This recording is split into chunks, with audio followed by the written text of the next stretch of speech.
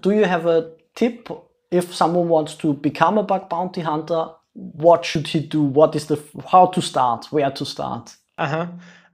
So the cliche tip would be just start, but that's the tip that everybody says. But it is actually also true, because sometimes you know, if you want to be good at something, if you want to learn something, the first few weeks aren't like they're not a given. You need to put some effort in it, and effort, it takes some of your attention and some encouragement to find, I think, different bugs than other people do. Is I set myself a goal. I do like this little bit of role playing where I try to be the malicious hacker, and I say, okay, I'm a hacker and I want to do this. I want, for example, to read the documents of the person in the other instance.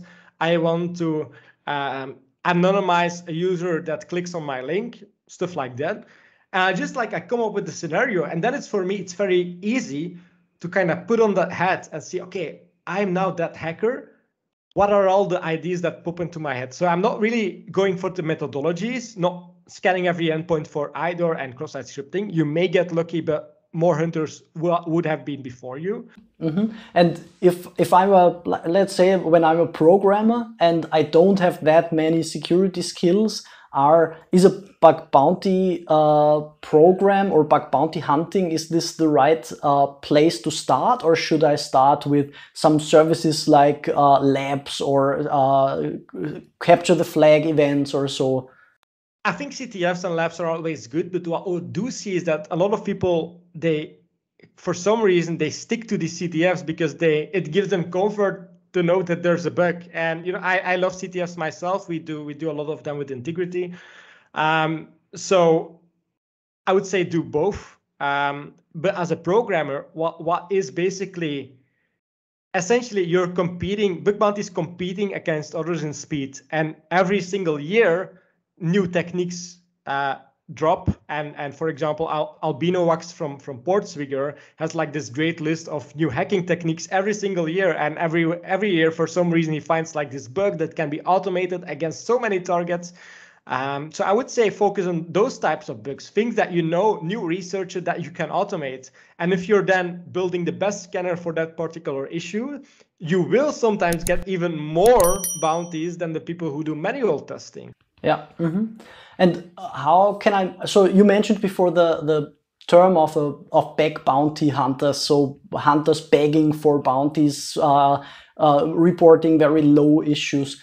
How do I make sure not to become a bug bounty hunter? And this is also why I discourage people to just do bug bounty full-time from the get-go, because then you really need the money.